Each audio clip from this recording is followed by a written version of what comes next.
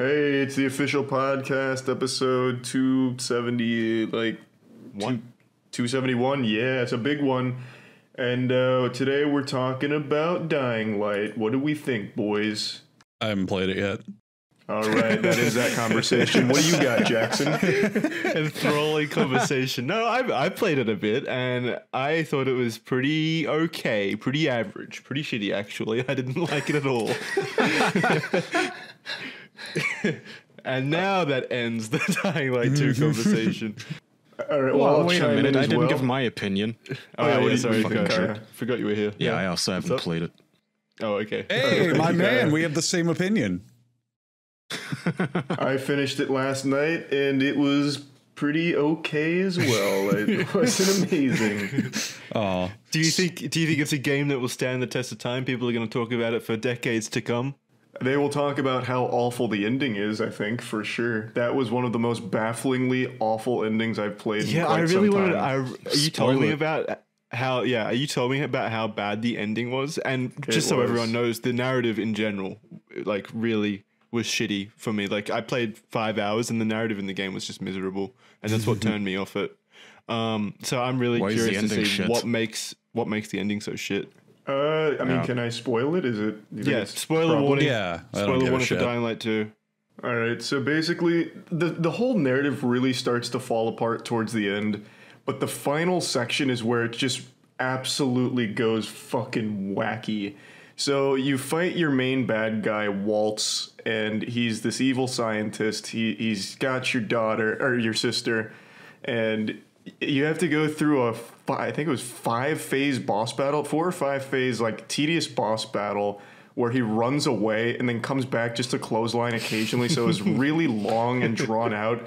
And every time you beat him, he injects himself again. So you have to beat him again, doing the same shit every time. That sounds like the BioShock final boss. Oh, I was going to say Joker fight at the end of Arkham Asylum. It's worse than both of those. But yeah, it's similar, and it goes on much longer, overstaying its welcome.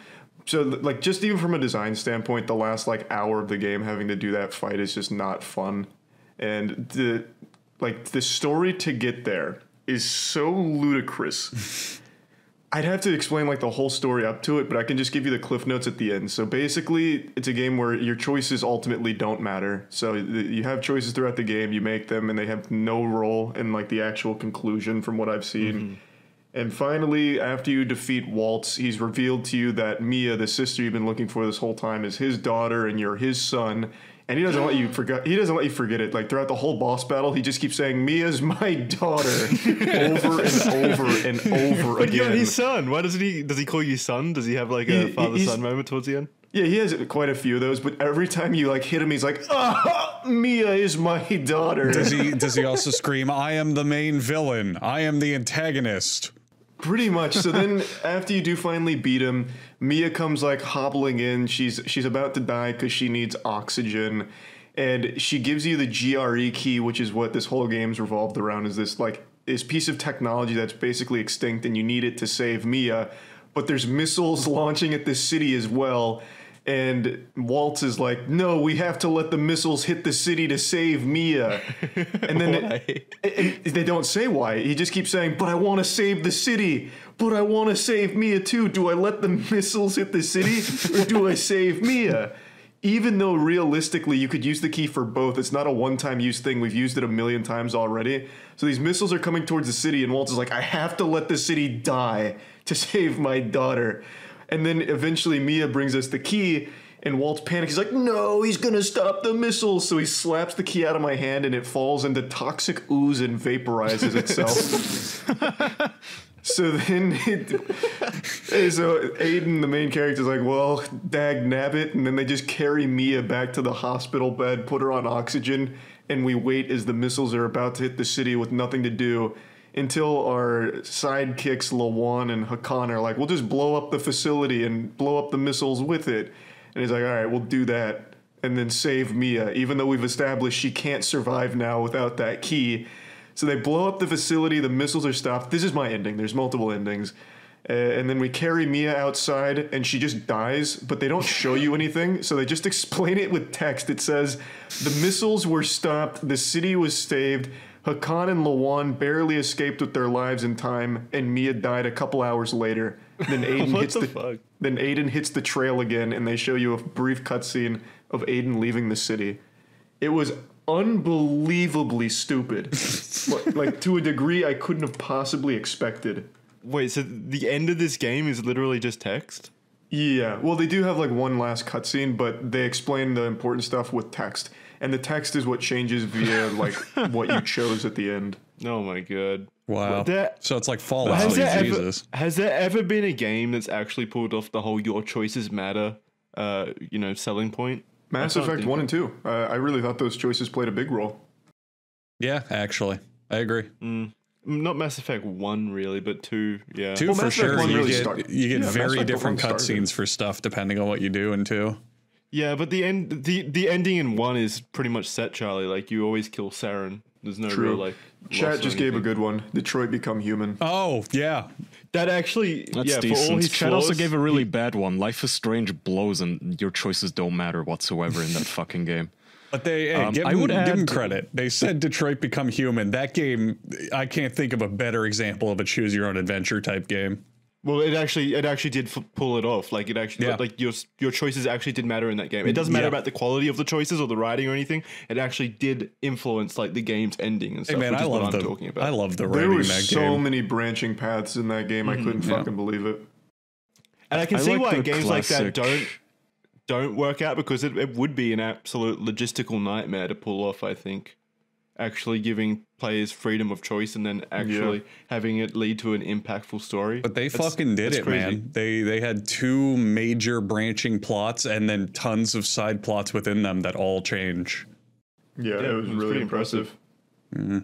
I'll add to that the like old school D&D games like Baldur's Gate type stuff and like Pillars of Eternity where you can like slaughter the whole village, and then when you go to a new village they're like, aren't you that genocidal mage, like leave us alone? And I love that sort of stuff. Fucking text-to-speech, not text-to-speech, fucking text-based adventure games used to really be branching as well. The fucking Lord of the Rings text game, you could just kill Frodo in the beginning and continue on like nothing happened. It's like, how do you play this game now? He's just dead. They used to do that. Was Frodo even really that important to the journey? You know? Think about it. You know, he might have been, what with being the main protagonist of the story and all, but I don't know. Yeah, but you could have given the ring to anyone else and it would have been fine. Wasn't the entire point he gave it to the hobbits because they could be trusted with it and they would be unsuspected by Sauron to have it? I think that, is that what it was? Yeah. I'm going way back. I think he gave it to the hobbits because they were the most like immune to it naturally. Like they weren't super like selfish and driven by like desire or anything. Yeah, Jackson. It was probably just because they had like small fingers. Jackson, just because your fucking fantasy world is Game of Thrones, which was super poopy, we'll stick with Lord of the Rings, a good fantasy world, okay? The source material for Game of Thrones is fantastic. Yeah, but Lord of the Rings was never bad. Hold on, wasn't Gollum also a hobbit? And then he got like he became obsessed with it. He was. He was a river people. They were similar to hobbits, but they weren't hobbits. People? What was his original name? Schmeagol. It was Schmeagol. Yeah. He wasn't a hobbit. It wasn't river people, but it was something else. What the fuck is river people? River people sounds like a slur in the Lord of the Rings universe, like what you'd call like the hobbits. Oh, those goddamn river people. Ugh, I don't like them in my shire. No, everyone's saying he was a hobbit, and I believe he was a hobbit. It was something else. He was absolutely a hobbit. They had a whole flashback thing with him. He was a hobbit. The Lord of the Rings fandom wiki, he was one of the 3 early hobbit types. Yeah, hobbit, exactly. It wasn't like an exact hobbit. It was like some kind of like Neanderthal hobbits. Yeah, but no, okay, his race is a hobbit. Yeah, Charlie, his race is listed under hobbits, though. He's a so Charlie, I just looked it up. River folk are a sect of hobbits. Okay. Yeah, if that's what you're thinking of. I was thinking of. Isn't that like, okay, I'm gonna go to the people who's like one example of ever having touched the ring turned into a psychotic, schizophrenic little weasel who's obsessed with the ring. I should trust them with it. yeah, why would he actually give it to the hobbits when the only one that went insane? Well, not the only one, but the most recent one that went insane from it was Smeagol, who was a river folk hobbit. Well, didn't he give it to Bilbo originally? And Bilbo was like, "Yeah, no, Bilbo took it off Smeagol, didn't he? Like Smeagol lost it. And Bilbo got it. From Bilbo used it throughout the entirety of The Hobbit, and he was like, "Yeah, I'm good." And then at the end, Lord of the Rings, he went bad shit and was like, "Take it from me because it sucks," right? Yeah, and then he fucking hunted Frodo down and tried to take it again. That was still one of the first jump scares I ever experienced. Yeah, when he does the face. Yeah, when Frodo has the ring and then Bilbo out of nowhere just goes, "Ah!" I think that face photoshopped onto porn is one of my favorite things I see on the internet. It makes me laugh every time.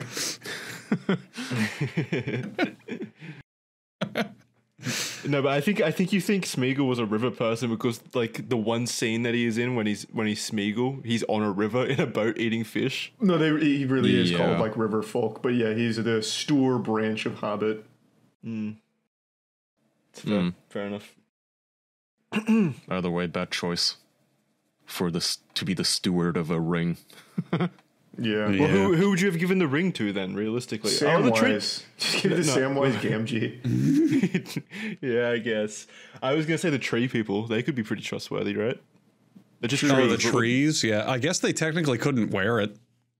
Exactly. They can't be, taken advantage of by its powers. Why? They could put it on a twig that's just growing out of them. Oh, God. Can you imagine a giant invisible tree? That'd fuck me up so bad. Oh, that'd be fucking rough. Yeah, that'd be What OP. would you do? You can't stop that. Yeah. Oh, but then, like, in the journey to go to Mount Doom to toss the ring into the lava, they'd immediately burn on the way up. Oh, yeah. They'd get nowhere close to it. That's the funny part, too. Is there only one volcano in all of that lore, like the planets? Why didn't they just go to one that was more easily accessible, like in Iceland or something? Had to be the one that it was made in. Because there'd be no story. Oh. Yeah. Wait, is it Earth? That which is made can only be unmade at the place it was made or some shit like that. Yeah, that's where it was forged. Fair enough. Yeah. But so it's called Middle Earth. Is it on Earth? I don't know. Let's use context clues, Jackson. Yeah, well, I would imagine it is. I don't think it's on Saturn. How does that work? How does that work? What do you mean? No, Jackson means is it like Earth continents? Like, is there an Africa in Lord of the Rings? And like a Germany? There Iceland? Why Iceland? Well, because Kaya said Iceland before. I just threw that out there. I don't know. Jackson, do they have polar caps? You might not have heard of this before. It's an incredible literary device and technique. It's even used in movies. It's called fiction. You can make stuff up. Well, then why would it still be Earth then? I don't know. How about when you watch like the Justice League? Why did they fight on Earth? That's weird, isn't it? There's no real Batman. I mean, they should fight in space. That'd be so much cooler. They should fight on Zemicron 6. Ow. They should fart on there too, on Zemicron 6, a planet just like Earth, but not Earth, so Jackson doesn't get confused. I'm not confused. I just think it's dumb. If you're going to set it on Earth, at least put it in America or New York or something. Frodo has to travel around continental US. Yeah, Frodo wakes Bilbo up gonna be like a Uber driver in New York. Yeah, Frodo wakes up in his small, in the back seat. cramped New York apartment, and he's constantly complaining that working at Starbucks doesn't pay his rent. And then one customer tips him with a ring. He's like, "Sir, you forgot this." And it was Sauron in a big trench coat and a hat. Frodo's a first family immigrant from Hobbiton. This sounds terrible. Hobbiton? Hobbiton. It just sounds more like a transformer. Sounds cool though. Yeah. Oh my lord. I'm just saying the Battle of the Five Armies would have been much cooler if it was in Wyoming, US. Why Wyoming? I don't know, in the middle of America. Wyoming would be a pretty cool location for a 5-army war. Mm-hmm. It's pretty empty. And then the US Army shows up as well. It's the Battle of the 6 Army. Yeah, let's just do that in real life. We'll have the Chinese army, the American army, the Russian army. That's not as fun. What was that dude who was riding the dragon? He was like, no one man can kill me, and then he just gets drone struck. Yeah, I remember President Bush was reading that book to those kids, and one of his fucking secretaries leaned over and said, "Mr. President, we've gotten the Nurgles. They've escaped from the darkness. They have the One Ring." He couldn't believe it. The orcs are messing at our borders. Yeah. We need to send our finest riders. They're constructing an army of trolls and orcs. They've armored them up, sir. They're fighting for Sauron. Light the fires so Canada can see. Get the drones. Oh boy. Oh god, that's so fucking dumb. Yeah. That sounds like the plot to Dying Light 3. Yeah, so sounds much more cohesive. So is the first game better then? Like, is the second game even worth getting? I really like the gameplay in the second game, but I would say overall the first one's probably better, yeah. Yeah, because why is the first one better if the first one also had a shit story but worse gameplay? I remember. I'm asking why is it better? Oh. Why is the first one's better? Well, because the story wasn't nearly as bad as in Dying Light 1. It was shitty, but this was insulting. And the good thing about Dying Light 1 is it didn't put it front and center. Every single thing you do in Dying Light 2 brings up like exposition. So you're constantly throughout every mission having to be inundated with bad writing. They put so much emphasis on this terrible story, and it's so long. Like some of these cutscenes, and calling them cutscenes is a service. It's just like close-ups of faces. Yeah, it's just close-up of faces talking at you, and it's so long. There's so many of them, and if the story was good, it'd be great, but it's just so bad, so it just really highlights its flaws. The old Ubisoft trick. Yeah. Don't do a good cutscene, just have people like, talking to the camera.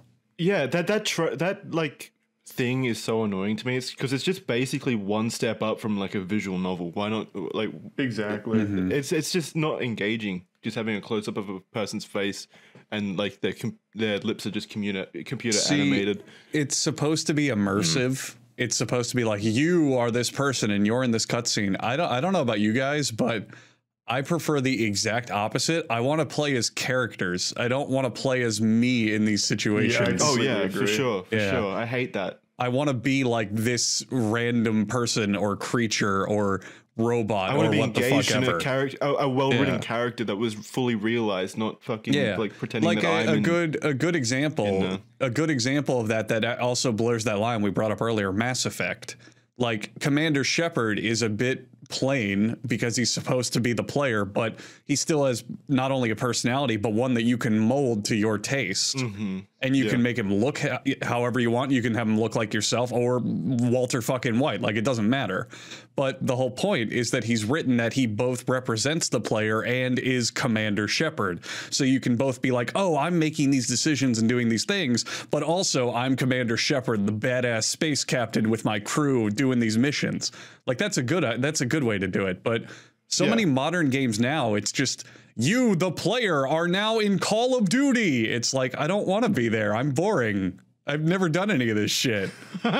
Don't put me there. It sucks. Yeah, it's a very annoying trope. Yeah. They're going farther than that even now. I don't know if you guys played Forza, what was it called? Forza 5 Horizon, I think. You boot the game up and they have this text-to-speech thing. And it says your name. It pulls it from your Xbox user page, your real name and last name. And so you log in, it's like, welcome to Forza Horizon, Kaya Orsan. It's like, don't break immersion here. I'm not Kaya. I'm the badass like racer who like flies his car for 500 fucking yards off a cliff. To be fair, there's no real narrative or choices in those kinds of games, so I don't really. That's the worst part, though. They still have cutscenes and shit, and it's so insufferable because you cannot skip them in Forza, and I suspect that's because they have like advertising deals with all the car manufacturers who told them, hey, look, I don't want your players skipping the scene where we're presenting our new Mercedes, you know? It's really insufferable. Like, this doesn't need a fucking story. Just let me buy cars and race. I mean, they did that same shit in the newest NBA, right? Where they would like, you'd be playing a game and the broadcasters in the game would go, this is brought to you by Snickers, and you couldn't skip it. I remember that, right? That whole advertisement thing, yeah. Like unskippable ads in a full $60 game. Yeah, and it was like they tried to make it real. Those were like genuine ads. No, those were genuine ads. Like they would play genuine ads, like on TV. Yeah, like that TV sounds ads. even That sounds even worse than what like racing games do, because at least then the point is I get to drive the fucking thing, right? If it's just a Snickers ad, like, I'm not playing with the Snickers. It makes sense in Forza. No, it makes sense in Forza. Like the only advertisements in there, as far as I know, well, they're not even advertisements. You just drive branded cars. That's basically it. Yeah. Which is like fine for a racing car game. That makes sense. Do you remember when fucking Mercedes had a brand deal with Mario and their cars got in Mario Kart? Yeah. No, I don't remember that. I don't remember that shit. I think it was Mario Kart 7 had Mercedes in it. We look that up real quick. Yeah, I remember now that you're saying it. What came of that? They never did that again. I guess it didn't really work. It was Mario Kart 8 on the Wii U, and it had Mercedes-Benz DLC. And you could download little Mercedes cars for them to ride around in. Yeah, that sounds so cool. No, but they look really dumb. Like, look at that image. They look really cartoony. They look poorly textured. They're just gray blobs on an otherwise like cartoony, colorful screen video game. Yeah, I know it was so out of nowhere, and they have to like be cart shaped, so they're just sitting in the entire like middle of the car. I think about that all the time. I thought you meant like how Teslas have like playable games within the Tesla, like you can boot it up on the Tesla screen or whatever. I thought that's what you meant, like you can play Mario Kart in Mercedes. No. Somehow. Well, some guy modded his, I think it was a Mustang to play Doom. Have you guys seen that video? No, that's another video. That's another video I think about all the time. So that was back when the fad was like you put Doom on everything. Like they put them on like calculators and like anything they could. So one guy took his fucking car and took the interior like tablet display and put Doom on it. And the way that he controlled it is he would fucking floor the pedal to move forward in the game and use the steering wheel to turn. It was fucking good. He would honk the horn to shoot. Like it was so pretty cool. It was fucking funny. Yeah. Was his kill count higher in game or in real life at that point? I don't know. Yeah, was it still a functional car? Yeah, apparently. It's at the bottom of the Hudson River. Oh man. I can't wait for self-driving cars, man. I can't wait to just plug in where I want to go and then take a nap or watch a movie or something. I don't know. I don't like leaving that choice up to like algorithms or robots or anything. Not even from a factor of like it could be hacked or anything like that. Just like computers can make mistakes and it can interpret like road signs or road markings differently, or even GPS can screw up sometimes. People. Yeah. See, I trust the computer way more than people, because like a computer every now and then might misinterpret something, but usually its failsafe is going to be okay. Stop. Or do something safe to get out of this scenario, whereas people, they just go batshit insane and swerve and try to do all sorts of stupid shit.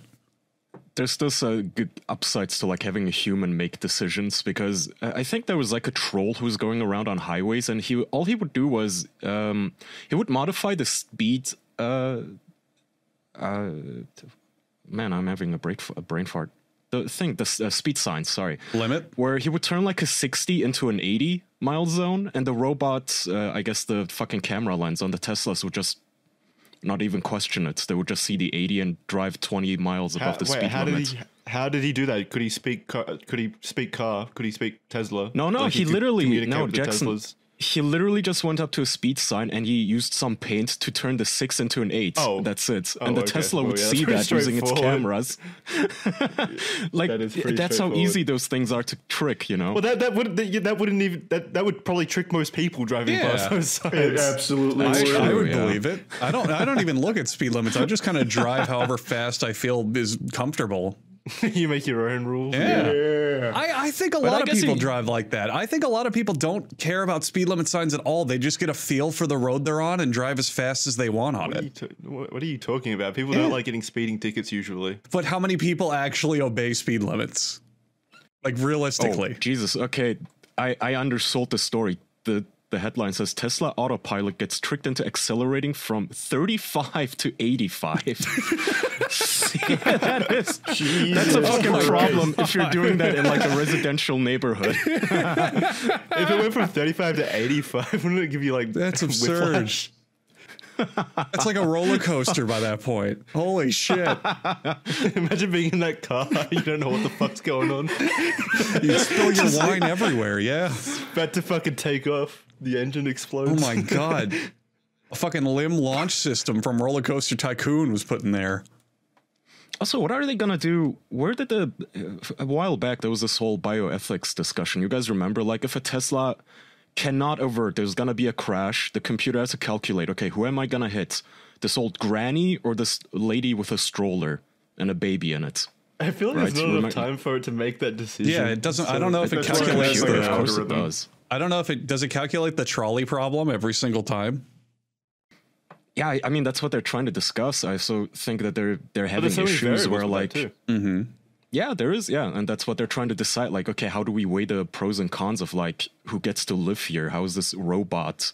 AI I don't think you should do it at all.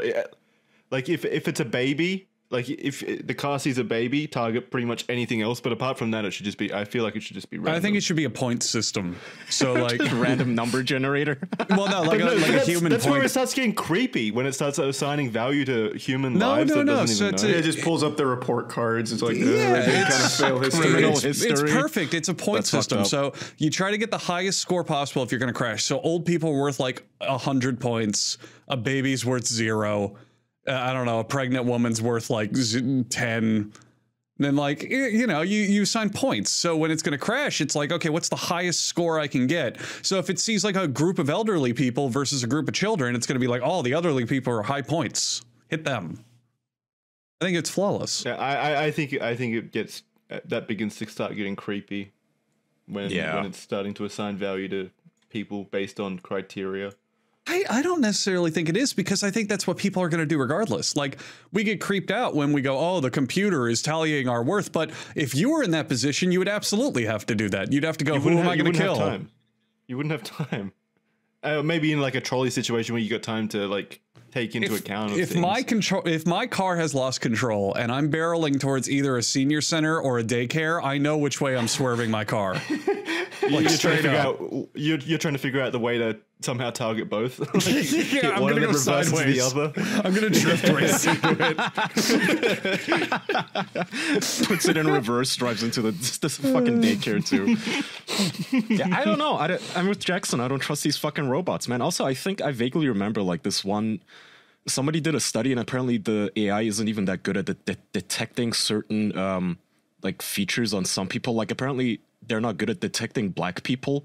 The cameras, especially in like dark situations and like the evening and shit. So I don't know, homie. I'd rather like I make the decision if someone's gonna run someone over, not this AI.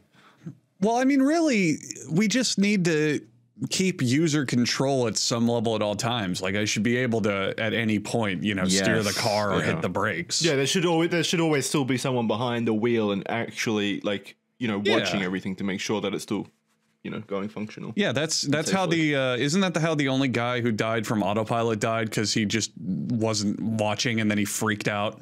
No, you're talking about the guy that hit the dude crossing the street who was wearing like pitch black clothing going across like a non-walk section in the middle of the night, right? No, I thought I was talking about the guy who was watching Harry Potter and then his Tesla slammed into it. We talked about this on the show. He was watching Harry Potter in his autopilot Tesla, and then he freaked out because he thought he was going to hit a truck, and then his freak out actually caused him to hit the truck, and he died.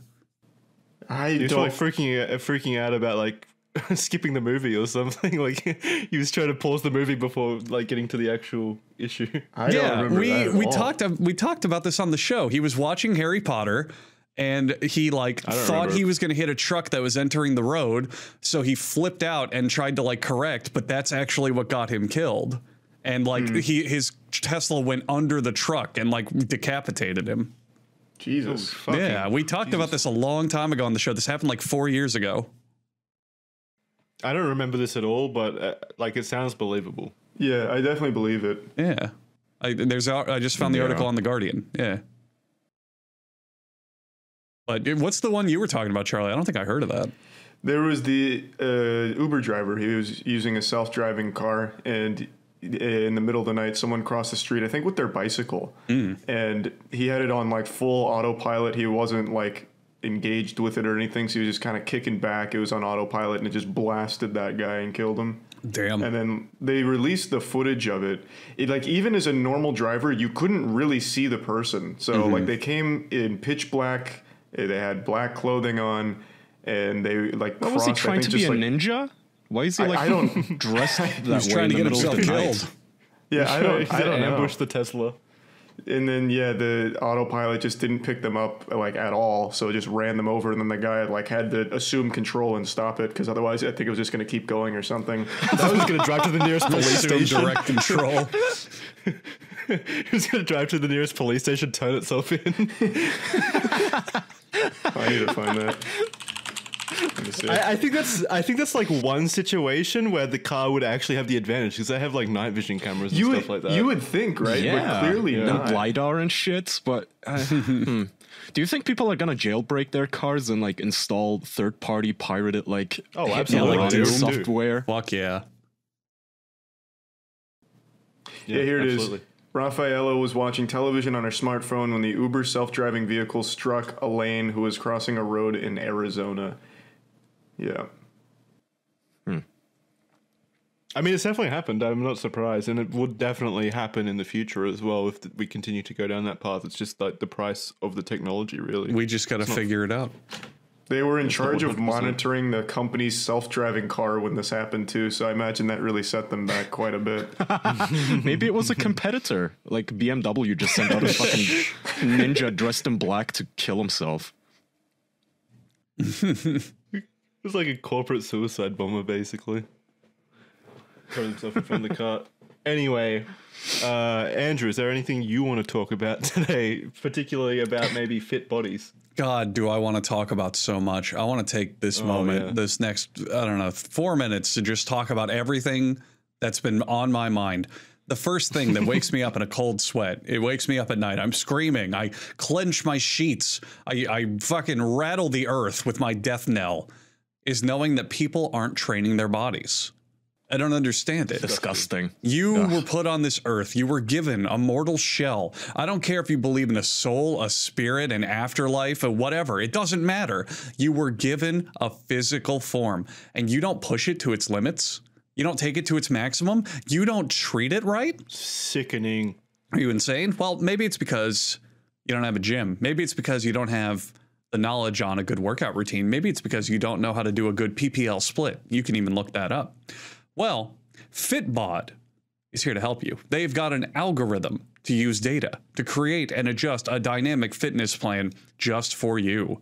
It's not about comparing yourself to others with FitBod. It's about working to become a little better than you were yesterday. And FitBod is going to make it easy for you to do. Common New Year's resolution is to get in shape. Did you drop that? It's February. I hope you didn't drop that, because everyone should be getting in shape, no matter what. It makes you feel good. It lets you do more. And FitBod has all the tools to do it. I used FitBod for a while. I check it out every now and then. The thing that I personally love about it, you tell them what muscles you want to hit. Hey, my chest hurts. I want to work back. Hey, I just did my legs. I would like to work my biceps and my upper body instead. You can literally go in, and when they give you the routine, tap whatever muscles you do and don't want to hit, and they'll change your workouts. It's extremely convenient. And it's only $12.99 a month or $79.99 a year. And you can sign up now and get 25% off of your membership. How? I'll tell you how. You can kick the new year off right and get started on your customized fitness plan with FitBod by going to fitbod.me/official. They also have tons of body weight routines if you don't have access to a gym or weights. Very common thing. A lot of college kids feeling that pain. So do it at home. Get 25% off of your membership at fitbod.me/official, fitbod.me/official. But I'm not fucking done. I'm just not done talking about things, because you're going to connect to FitBod, and you might be in a country, I won't name names, that goes, no, we don't support free internet. We don't want you connecting to FitBod. Well, you wouldn't have this problem if you happen to use ExpressVPN. Did you know that every time you connect to an unencrypted network, like a cafe, a hotel, an airport, maybe the gulag you happen to be locked in, any hacker on that network can access your data. It just doesn't even take much know-how to do it. A 12-year-old could do it if they did some Googling on how to hack and be leet. Remember that? Leet? That's coming back because hackers are coming back. Yeah. That's right. ExpressVPN is going to give you 4 fun little points on your internet security. They're going to give you an encrypted tunnel, which makes sure that your data is secure.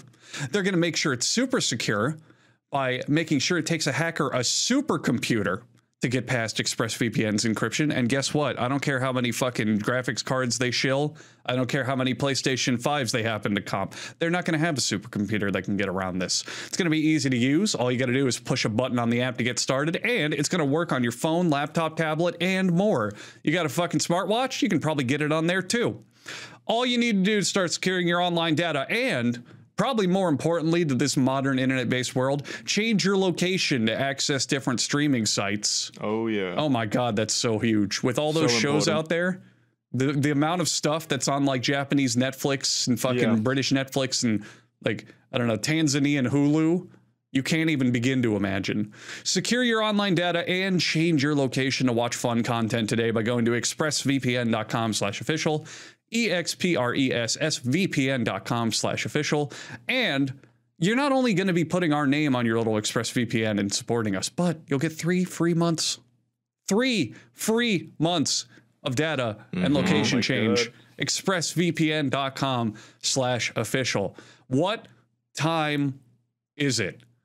It's time to sign up for FitBod and ExpressVPN. How did I know that, you're asking?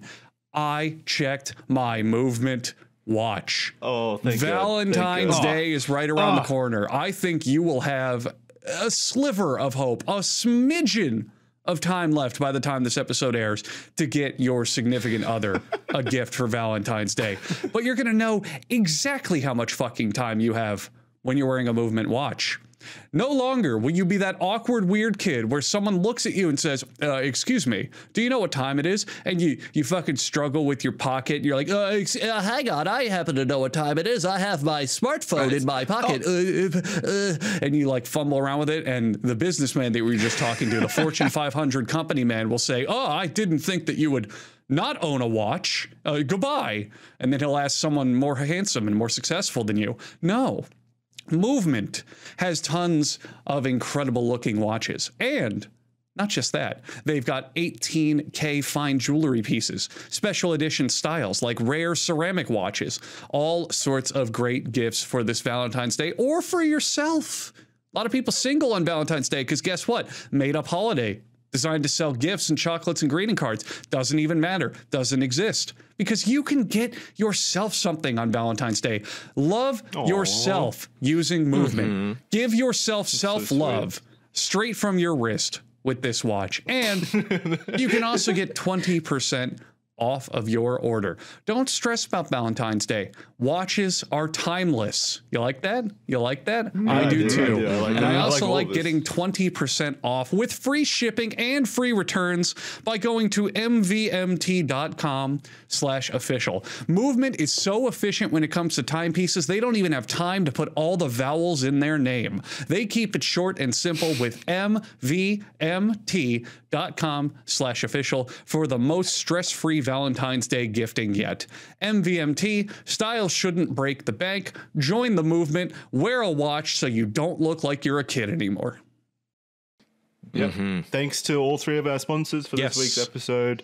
FitBod. We are testing and movement. We're testing a 1 ad block to see how that goes. Hopefully you out there listening. People in the chat, it's a whole event for them right now. They're happy. They're like freaking out. Stoked about this. Patreon chat. They're like, what the fuck's going on? Well done. How many ads can they do? We're testing. I'm impressed. I'm impressed, Andrew. That was fucking impressive. Yeah, that was smooth. Thank you. That was really easy. I enjoyed doing that. I like doing that. No, you're a machine, man. That was fucking great. But we got the go ahead. We got the go ahead from the higher ups to put all our ads in one block. We're testing it out. We'll see if we can keep doing that. I think it's better for the show's flow. I like it a lot more. Yeah, I think it would lead to us not stopping conversations to, segue into an ad read. I think it would definitely help the flow. Interested in seeing what you guys think. Let us know what you guys think about how it affects the episode, if you like it more or less. Yeah. Because that'll help us make that decision permanently. Anyway, thank you to the sponsors for making the show possible too. Mm-hmm. Mm-hmm. And now for a bunch of awkward silence. Now we can sit here. We're done. Yeah, that's it. The show's over. Now watch this flow. What are we Watch gonna this do impressive now? episode flow as we just sit here. Let's just take that in. Let's just bask in it. It was good. I should use that time to go fill up my water. No, what we should all do is all of us should just bring 3 ads every episode, so we have like 12 of them. Who needs topics when we have ads? Yeah, just talk about them. Well, all of that stemmed from my topic, so who's next? What was your topic again? I feel like that Dying Light 2. and somehow went to driving cars.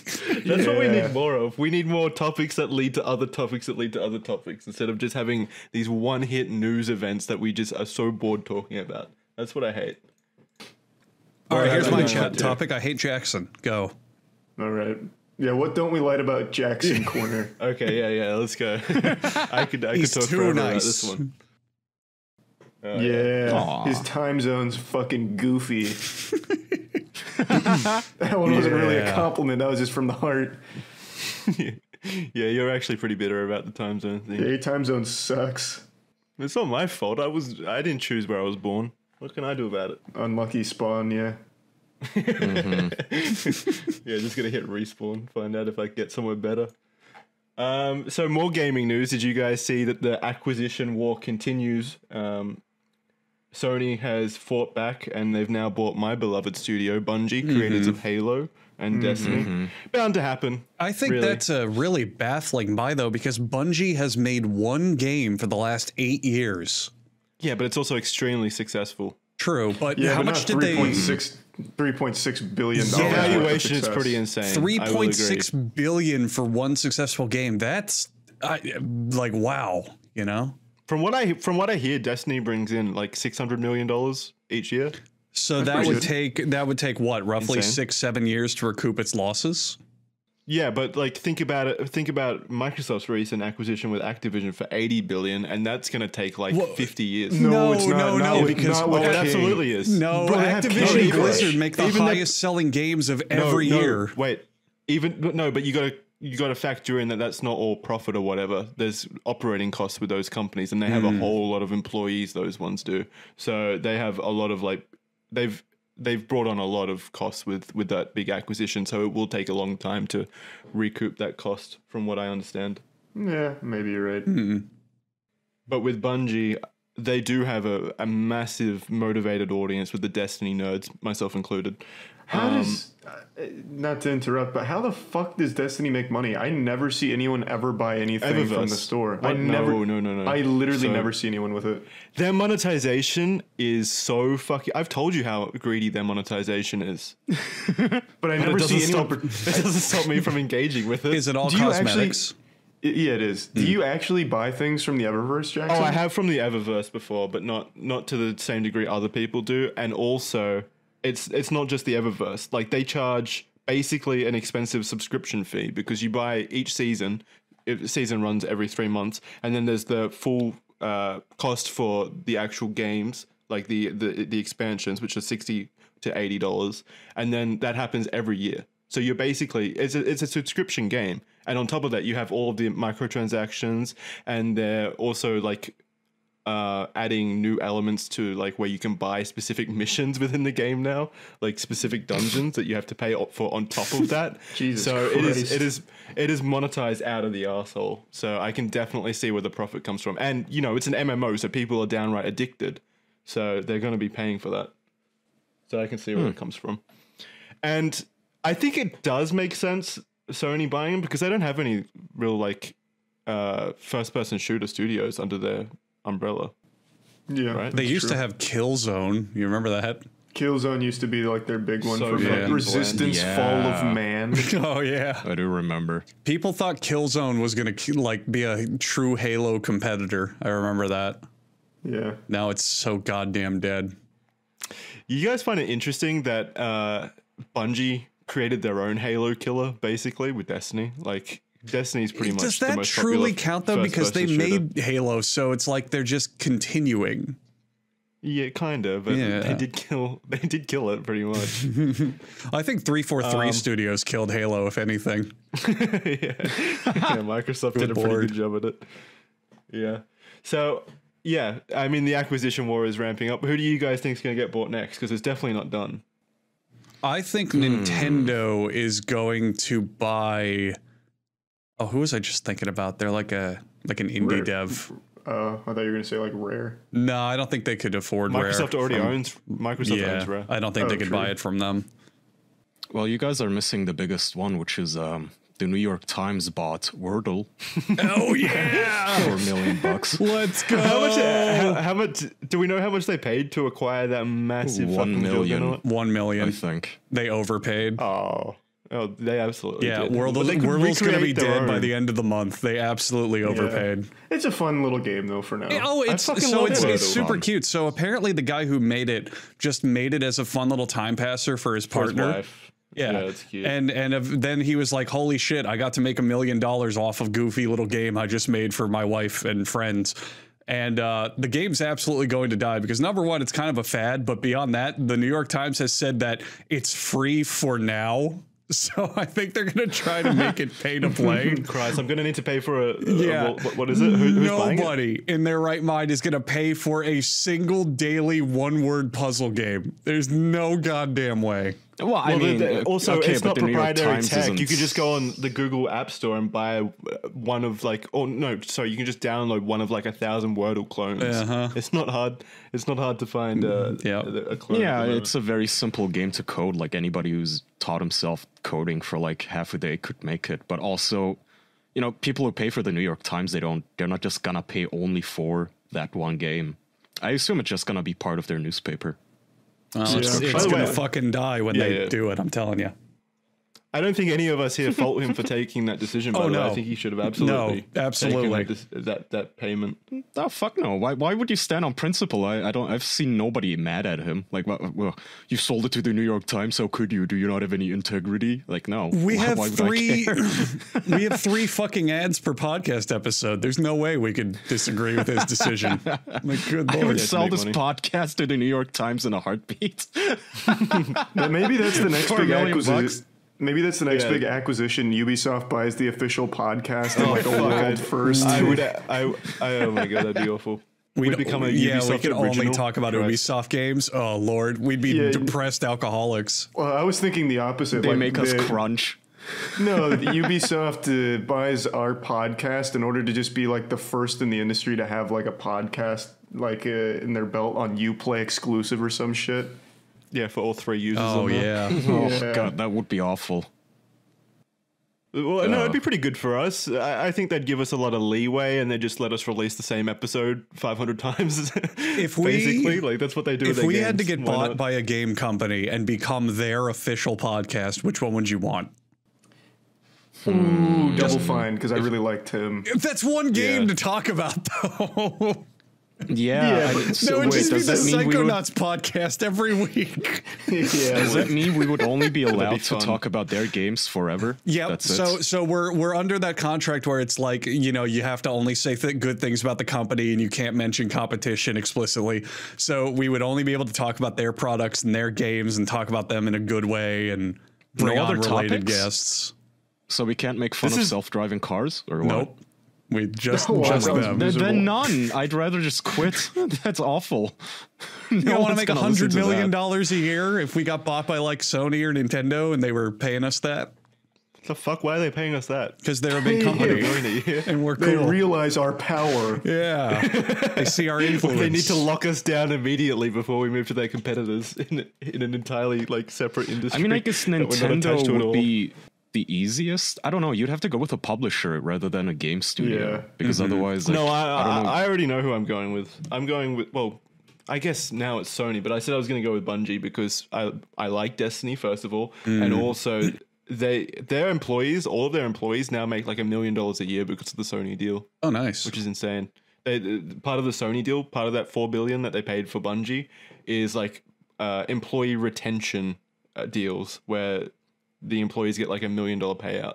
So they look after their employees over there. So I'm choosing that. I'd pick Nintendo because go ahead. Really, Andrew? Are you gonna sit here for hundreds of episodes and suck Pokemon's dick? Here's the thing. Yes, that would hurt, but I think with Nintendo, you would never run out of topics. There will always be a game by them you haven't talked about. Yeah, but all the topics are like bullying them now. Like we make fun of them constantly. You can't do that anymore. So really, you have no topics. I don't know. I guess I'll just say everything really sarcastically. I love this game. Like wink at the camera the whole time. And the executives aren't gonna pick up on that and fire you. No, they don't listen to it. They're not cool. They send you a nice bonus for it. They don't understand how business works. They wouldn't know. They wouldn't know at all. They'd think I'm being genuine. I'm just really excited. They'll send a samurai to kill you. Pokemon. Yeah, he never shuts up about it. He's gotta love it. Yeah, he's our best employee.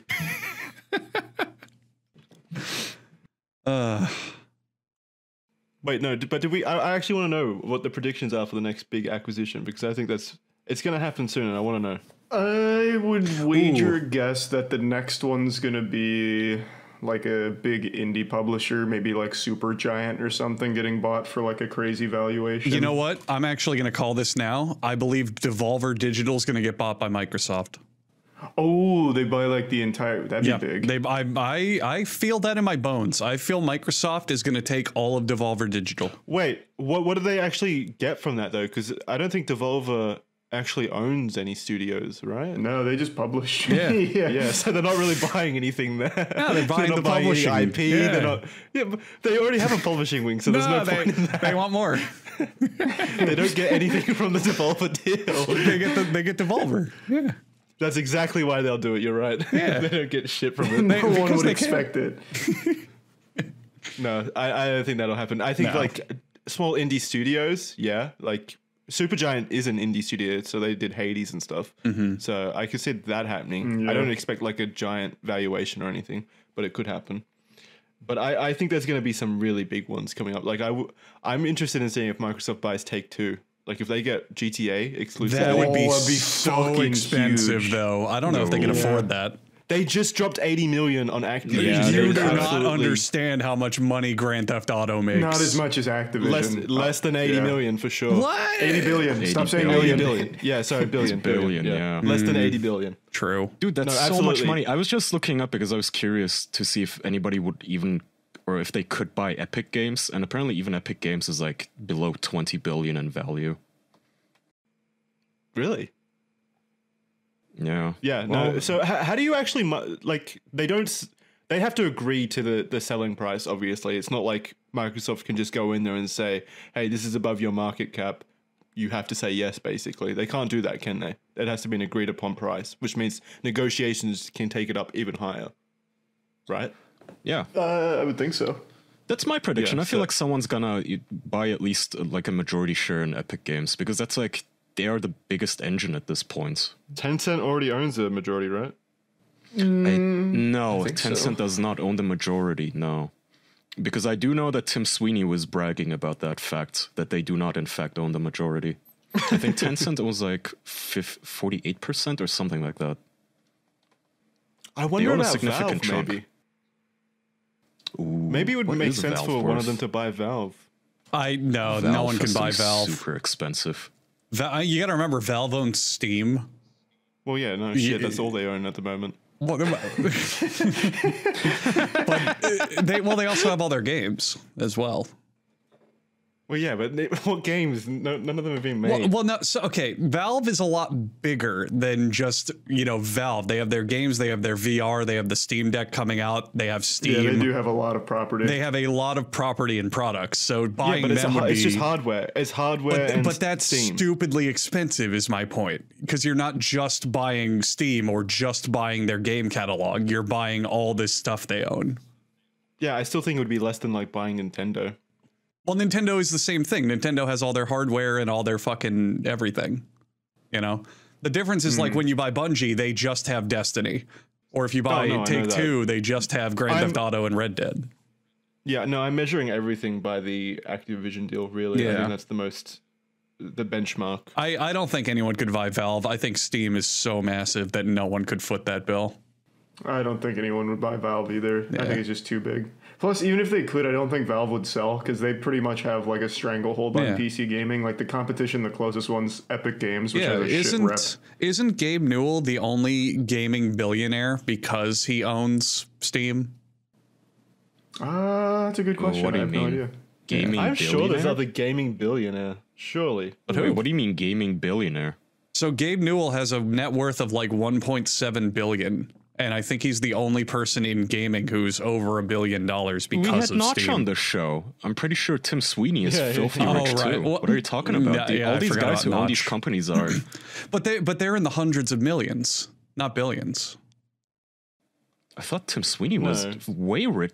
Dude, Tim Sweeney's net worth is like $9 billion apparently. Really? Shit. Yeah, he's fucking rich, bro.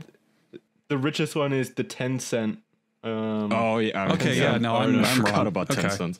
I had my facts mixed up. I was wrong.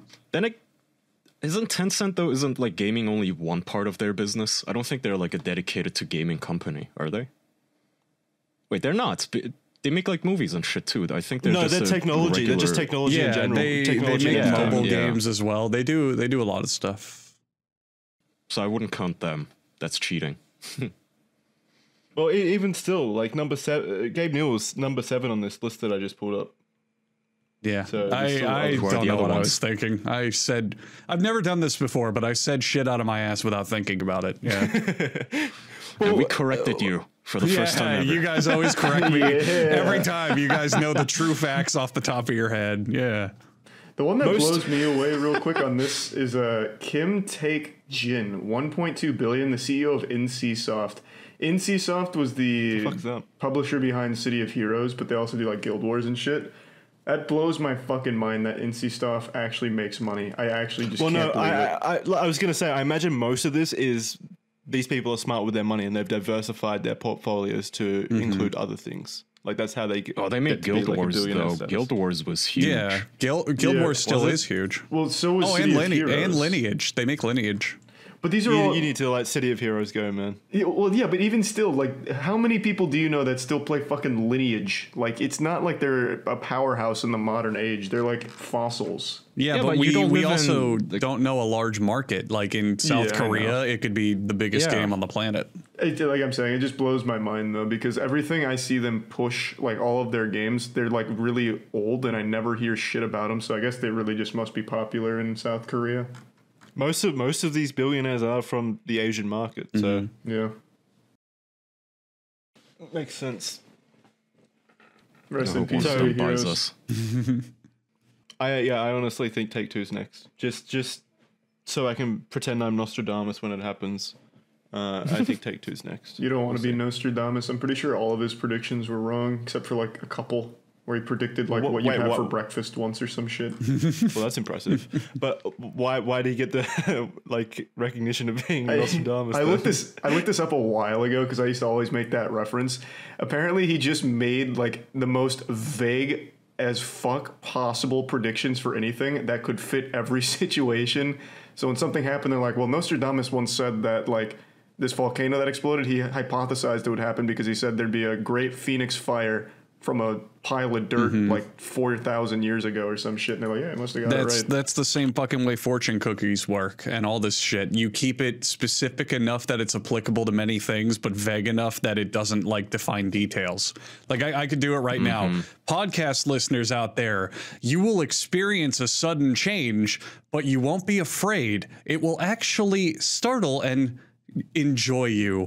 And that's it. Like it's cryptic. Enjoy you. Yeah, and they have to figure that out. They go, "Oh, I enjoy this," or someone else could be like, "You know what? I feel joy, but I'm in it." Like it doesn't matter. You keep it slightly vague, but give details. There's hundreds of people that'll happen. It's the same as like astrology readings. Same and stuff shit. Like that. You could take astrology readings and shuffle them all around and randomly assign them, and they would still apply.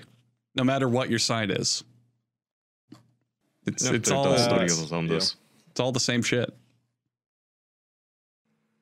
Yeah, but I don't think anyone trusts fortune cookies. For some reason, apparently, Nostradamus has supporters. Nostradamus supporters have retrospectively claimed that he predicted major world events including the Great Fire of London, French Revolution, rises of Napoleon Bonaparte, Adolf Hitler, atomic bombings of Hiroshima and Nagasaki, and the 9/11 attacks. And that's he predicted 9/11, and no one took him seriously. That's broken clocks, man. That's broken clock theory. Here, I'll do it again. Andrew, it's not even broken clock theory. What they credit the 9/11 prediction to is he said in 1554, iron birds may crash into a building. I know. That's pretty accurate. Oh, I'm convinced now. That's okay. So he also then predicted hobbyists flying their drones into a window on accident. Exactly. You can do it with anything. I'll do it again. When the fat woman screams, the child is born. There you go. It's not really a prediction. It is. That is a Nostradamus-style prediction. That's probably something exactly he said. I'm no Nostradamus supporter, but in his defense, his shit like tried to predict like voice crack what would actually be like maybe something. So another one was like a phoenix from the fire signaling the ash, which is again a bunch of fucking nothing. Yeah, but it could apply to something general. But what is what a fat lady singing would mean or screaming would mean in terms of someone when being born? Space calls out to us, we will regret answering. Yeah, there you go. There you go. Yeah, that's anyone can make this shit up. It doesn't mean anything. And that's what I'm saying. Nostradamus is a fucking fraud. Well, maybe that's just how we interpreted it. Maybe he was accurate, but our misinterpretation of his scripture what has led us. Was he rich and famous in his time, or did like middle-aged women just latch onto him after the fact, like in our day and age? Good question. I don't know. Well, they didn't know. They didn't know he was right about 9/11 back then, so, or a lot of things. He was a genius. He apparently was deep into the occult, which I didn't know about. Oh, he talked to Satan? That's what that means, right? It means more like witchcraft and shit, but yeah, kind of like that, I guess. Apparently he was fairly wealthy. He had a fortune of about $300,000 and all this shit. So Jesus, in 1500 money? That's like in today's money, he had about $300,000 for inflation. Yeah. That's not that much, right? That's decent for like a fucking fortune cookie reader.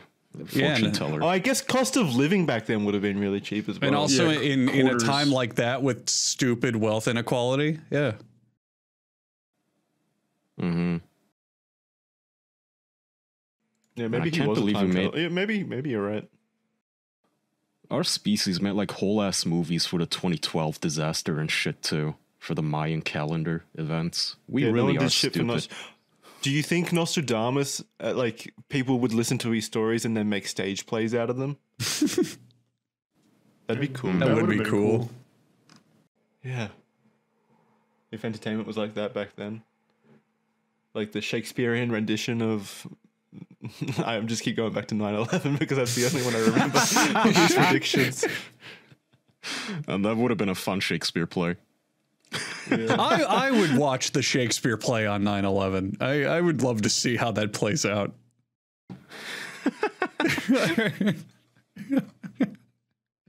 It was what, 21 years ago? It's fine. Yeah, it's been long enough. It's fine. We can joke about it. It's fine. So, new segment this week in NFTs. Did you guys see that Tony Hawk has ruined his reputation? No, not Tony Hawk. Don't fucking tell me Tony Hawk. Not the Hawkster. You guys didn't know? Oh, I'm not sorry. Birdhouse. Come on. What did he do? He's been drinking from the same pond as all the others. He's now selling NFTs. God damn. Well, that's sad. Why? You know, what I saw earlier today on social media was apparently some news outlets found out who's behind the Bored Ape Yacht Club. As in, like, they found the real names of the top 2 honchos at that fucking place, or the scheme. And people are actually mad, and the replies like, oh, how dare you not respect their privacy, you're doxing them, you're blah, blah, blah. It's like, fuck you. You don't get to have your privacy when you're forcing this shit down everybody's throats. I can't go one day without hearing about you and your bullshit business scheme, pyramid scheme. I get to know who you are. It's like not at all. I don't understand why, though. I feel like it should be a requirement, like, to at least know who's behind these projects. Like, I feel like most people should want that, because otherwise it's just very clearly, like, sketchy, a scam. I think it was just the crypto bros and the, not even crypto bros, just like NFT bros in the replies like, oh, why are you unmasking our Lord and Savior? Fuck you. That guy's face should be on every goddamn placard in the city. It's like, hey, it's this douchebag. This is this guy. The reason why you can't go 2 hours without hearing about NFTs. Did Tony Hawk already delete his NFT announcement? Yeah, I don't see it on his gone. Twitter. There's articles about it, though. Yeah, it definitely happened. I saw the notice. It was called Last Trick. That was his last trick before career suicide. God. Oh. It's going to be the full year of this, and I can't wait. I can't wait to see everyone make their announcement about how they're, making an NFT, and then 6 hours later saying sorry, and I've canceled the NFT. You know what I'm waiting for? I'm waiting for the fucking recap in those like year wrap up things. So like you got the fucking YouTube rewind, and they're like, I was just thinking that. What was important this year? Oh, Fortnite and Minecraft and all these fads. I can't wait till we hit the end of this year and everyone goes, what was big in 2022? Oh, NFTs. Oh God, weren't those stupid? Haha, wasn't that silly? Oh my God, I can't believe we actually thought of those things. Ugh. I really hope that by that time we come to our senses. I hope, but I'm not holding out any hope here. I'm thinking this is here for the long term now. God, it's all just scams. They're gonna brute force this on us, dude. They're gonna shove it down our throats, even though nobody wants it. It's so coordinated.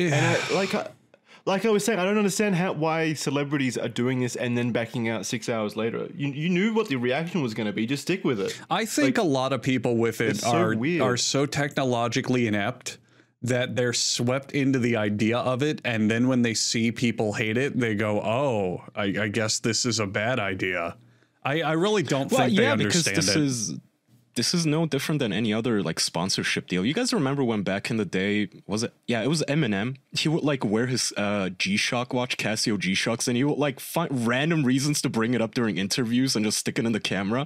And it's because he was paid to do it, right? But nowadays, I mean, it's not like celebrities. It's the same thing. Their manager gets a call. Hey, we have this thing we want you to promote. We'll pay you $5 million. Sure. And then they do it on Twitter, and everybody shits on them. And they. Yeah, we do it. But they don't realize that, like, oh, this is different than promoting like a fucking shoe. It's people really hate NFTs, and that's the part they don't know, I think. Yeah, well, NFTs are downright scams. I mean, it's absolute technological ineptitude as well, because for a fact every single one of these people shilling NFTs has no idea how they work, no idea what's behind them. Don't tell me Richard Karn didn't know what an NFT was with his precious Richard line. Who the fuck is Richard Karn? I mean, Tony Hawk. Tony Hawk is a perfect from Tim the Toolman Taylor's Home Improvement show. Tony Hawk is a perfect fucking example of this, though. He's a 53-year-old man who is only known for pro skateboarding, and he suddenly shows up and thinks he knows about NFTs. He should know better, goddammit. No, none of these people could explain it. You could pin any of them down and say, explain to me what an NFT actually is and what it does, and none of them could give you any good explanation. I disagree. I think Tony Hawk's in the labs doing the hard work. Yeah, he probably put it together. Yeah. God. Something I found out recently about NFTs that I hope keeps up the trend so it fucking kills them off. Did you know that you can give virus NFTs that you can't delete? What? No, but I did hear that when you buy an NFT, you're basically buying a hyperlink, which can just go away at any moment. Really. Oh yeah, so that's the thing where if you buy an NFT, you're not buying the image, you're buying a link to it. So if the server goes down or someone changes it, it's just gone. But the one that I found out about recently that I love is people make fake NFTs, and you can put them into someone's wallet just willy-nilly without their consent. There's no approval process. There's nothing. The only thing you need to do to send someone NFTs on that blockchain transaction is make the system approve it. So it doesn't have to be safe. It can be malicious. It just has to meet all the checks to say, yep, this is a blockchain transaction. So what people do is they send fake NFTs to other people. And as soon as you try to do anything with them, like move them or delete them or open them, they just steal all your crypto from your wallet. What? How the fuck does that even work? It's just got malicious code hidden in it. So if you ever try to do anything with it, it just fucking steals all your NFTs or steals all your crypto. And the posts on the forums just say, no, hide it from your account. Just hide it. Don't ever click it. Don't touch it, or you lose all your shit. And there's nothing they can do about it because of the protocols in place. You can't reject the transaction. It's just sitting in your wallet forever. I hate this shit so much. Wait, no, but I like that a lot. So, okay, can the trolls get on this, please? The 4chan Anonymous, whatever the fuck. I hope this kills the whole system. It's not even really trolls. Like, that's genuine, like, actual crime. Like, I don't think it'd be super commonplace. Well, and I'm not really saying steal from them. I'm just saying, like, spam the NFT bros with, like, big fat dick pics. And it's not even an accountability crime either, because the cool thing about crypto is you can't get that back. If someone goes into your bank account and gives you a fraudulent transfer, you can call the bank, and there's legal proceedings and banking securities in place that get you your money back for the most part. Or, you know, you can go through a legal system. With crypto, it's gone. If someone takes your money, it is gone. You have no way to get it back if it's crypto. Absolutely no way whatsoever. I guess they'd have to steal it back. Yeah, pretty much. The same methods. I hope this genuinely kills the entire NFT system. I hope it becomes nothing but scam NFTs and just ruins the whole thing. Oh, well. Yeah, I never even heard of that. Yeah. There's some rapper that lost like all of his money because of it. He was on Twitter. He's some hip hop artist.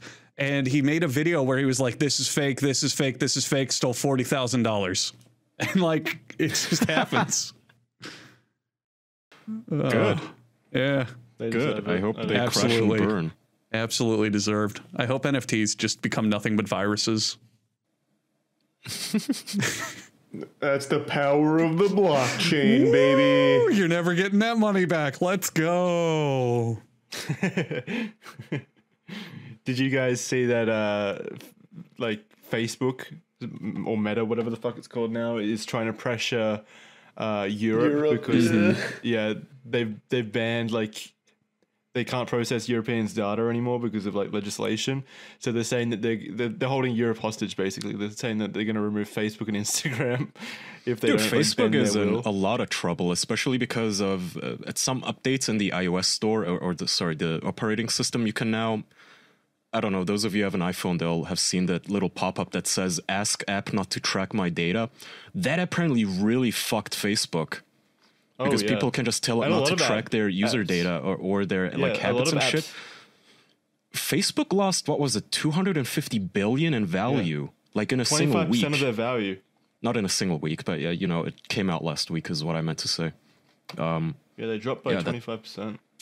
That's so much fucking money for them to lose over one thing, just one app, one phone telling them not to track. I mean, that definitely like impacted it a lot, but there's a lot going into Facebook's downfall at the moment. Like their initial valuation was based off, you know, crazy growth projections. Like that's why they're valued so high, because people expect them to grow so significantly.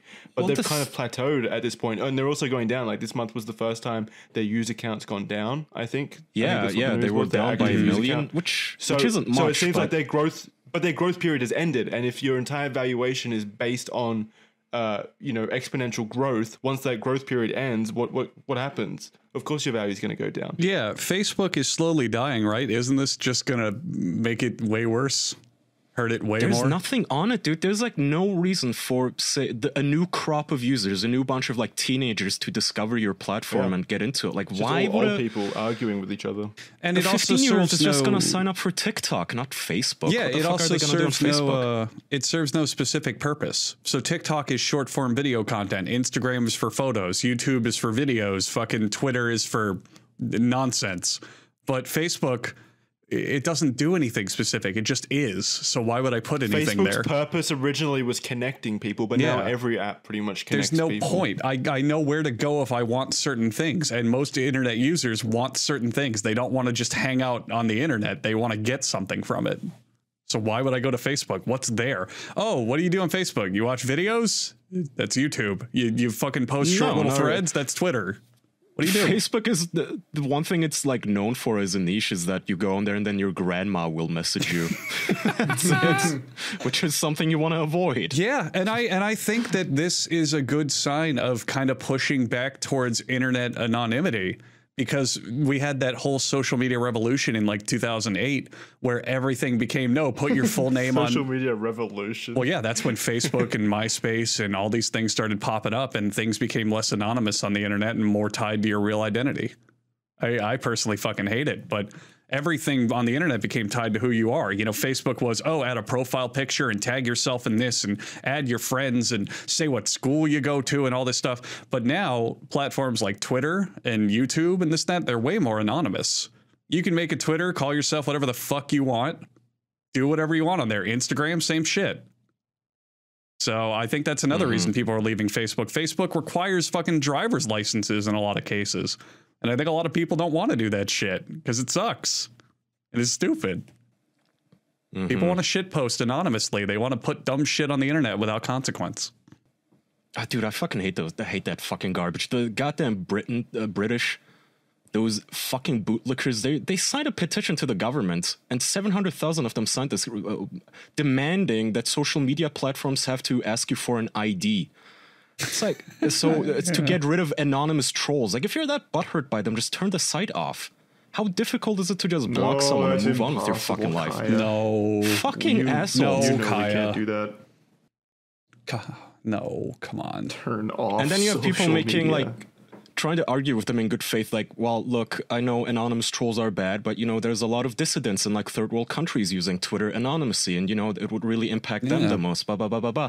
No, the fucking point is I want to, like, just shit talk anonymously. Let me. Why is that such a big fucking deal? Overall, social media and the new internet is a positive, but there's a lot of easy ways to negatively use it. But you shouldn't restrict it. It's a good thing. Like, yeah, who cares? Fucking every operating system since the dawn of time has already an anti-bullying system built into its graphical user interface. It's called the close button. It's a red X. Top left, top right. Fucking click it. And even then, most platforms have muting and blocking. You don't have to talk to people who make your experience bad. That's it.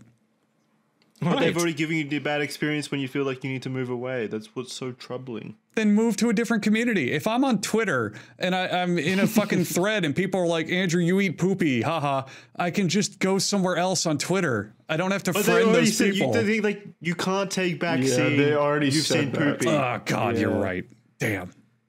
Now your day is ruined. Yeah. You need to, like, build a time machine or something. So really, the only solution is no one can say you eat poopy. It's so fucking dumb, man. And they're wasting actual, like, police resources on this shit, too. Like, in fucking Britain again, or Scotland and shit, if you, like, shitpost something too hard and they snitch to you to the cops, they will show up to your house to question you.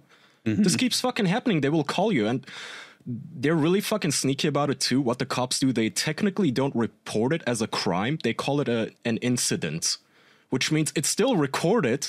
It still goes into your permanent record with the police that, you know, there was an incident with you being rude to someone on social media, but they just don't refer to it as a crime. Fucking clowns. Whatever. I think this is a great step in the right direction where we're all going to be happier and nicer to each other. Yeah. For fear of being arrested. Let's get the gulags open. It is interesting that Facebook's pivot point is Meta. Like, that's their solution to this whole thing. Because they obviously saw the writing on the wall as well. You know, they knew that they were going to take this hit. I'm all for it, man. I'm optimistic for Meta. Yeah, Facebook has a stink to it and it sucks, but if a giant company is only doing VR, I'm behind that. I'm excited to see what they do. I couldn't think of a worse company, honestly. Yes, I concede that Facebook, you know, not great, not a good name on it, but they have so much money and resources and they're putting everything into VR. Who knows what they could do with it, you know? Could be a good step because it's going to bring competition, you know? They have, that's a bad thing if they have so much money and so much riding on this. They will beat this into the ground for money. But then they have competition if they're successful. Yeah, maybe, but they have to bring in the young people if it's ever going to be good. If they don't find a way to bring in like anybody under 50, it's just going to be boomer Second Life. Yeah. They're going to... Which is just Second Life in general. Yeah, fair enough. But like, you know what I mean though? Like, do you really want to play VR with your fucking grandma? And also, how are you going to get that many people on board? Because those VR headsets are fucking expensive. Do you guys not like your grandmas or something? Mine's dead, so I love her. It's the meme, Jackson. Like, nobody wants to go on Facebook and talk to their relatives that you see like once a year. Not grandma, then your fucking aunt or something. It's it's not what I go on social media for. I don't hate my family, but I guess I'm in a fortunate position. I guess. Well, make a Facebook account then. I don't know what to tell you. Do you play games with your grandma? Like, how active are you, like, co-oping Dark Souls with Mima? I would if you could deal with it. I'd love that. That'd be so cool. You wouldn't play Dark Souls with your grandma, Charlie? Oh, I think that'd be great. That'd be fucking lit. Absolutely. But it wouldn't be Dark Souls. It'd be like Candy Crush. Like, all right, let's get going. But I'm saying in an ideal world, we'd play games that we're both interested in, I suppose. So basically the ideal grandma. Yeah. Yeah. The perfect grandma. Mom, we need a fifth for Valorant, Grandma. What are you running? What are you playing? Grandma, we need you on Sentinel. Yeah. Grandma, we need you to rotate B. There's like some grandmas, and there will be a lot of grandmas in the future that are gamers. But not if we don't push the technology. I know Facebook sucks, but hey, they're doing something I like. Yeah, but I really want to see how are they gonna meet? Like, how are they gonna distribute so many VR headsets if that's gonna be their new shtick? Well, they're getting cheaper and cheaper though. I mean, the Quest 2 is what, $350, $400 compared to old school ones that used to be way more. Like the Index, if you want a high end one, is $1,000, but you can get in there for not a you terrible have to keep price. in mind. 300, 400 is still a ton of fucking money for some countries out there. But at the same time, like, okay, so a Quest 2 right now on Amazon for the cheapest model is $300. That's less than a game console. People buy PlayStations all the time. They're trying to build a future where everyone on Facebook is in the metaverse or whatever, and that means all 2 billion people on Facebook need a metaverse thing. Yeah, you're not going to sell that many VR headsets to like grandmas and their nephews in Turkey, in some village in Turkey, even though they may all have, Facebook accounts, unless you make it some sort of a rental subscription thing where you get to have a headset for $14 a month or something. Even then, you're just not going to convert everyone. You can't. Yeah, I don't think this future is possible. I think we need to just give it time. I think eventually headsets will get cheaper. They'll get more convenient. And we'll reach something. All we can give it. Yes, and this is the first step. I mean, what if Facebook didn't do this? What are we doing with VR? We're not really bounding towards it. Yeah, we're working on it, but Facebook is the first giant company like this that is like, we're only doing VR. I still think VR is seen pretty much out of like the enthusiast crowd. I think it's entirely seen as like a gimmick. Still is. I think we're getting somewhere with it. I mean, the maybe they're not even like incredibly impressive. I mean, I'm sure they'll allow you to enter the metaverse even just on your desktop without a headset, I'm sure. No, but why? And it'll just be a classic game. Oh, Christ. They have to start someplace. I don't know. Why can't I be in control of the future? It'd be so much cooler. Fucking... I don't know what it would be, actually. It'd be worse. That's what I think, too. At this point, it's like my catchphrase. Every time I hear about NFTs, all I can think is I hate the future.